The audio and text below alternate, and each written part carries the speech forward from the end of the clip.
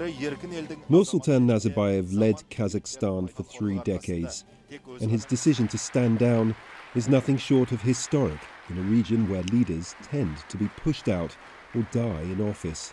I'm addressing you today, as I've always done, in the most important moments in the history of our state, which we are building together. But my address today is special. I made an uneasy decision to step down as president of the Republic of Kazakhstan.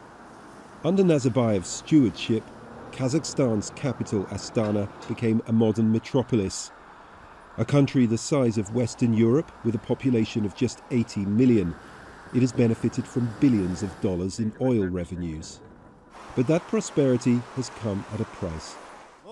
While the political elite enriched itself, Nazarbayev's government was accused of stifling political dissent.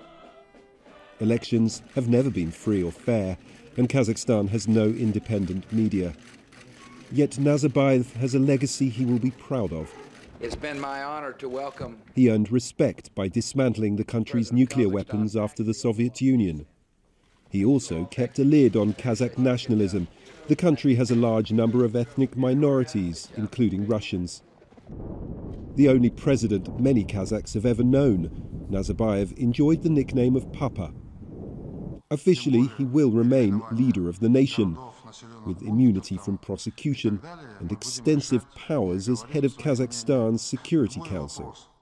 The government has not given a reason for the 78-year-old's resignation, but the move should ensure an orderly transition of power to prove to Kazakhstan and the world that there can be business as usual without Nursultan Nazarbayev.